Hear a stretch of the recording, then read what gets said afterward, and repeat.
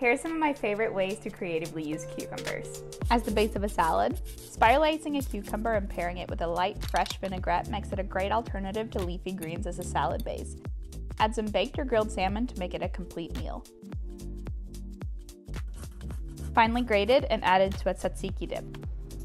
So simple to make and can be eaten as is with pita or made into a layered party-style dip with tomatoes, feta, and red onions.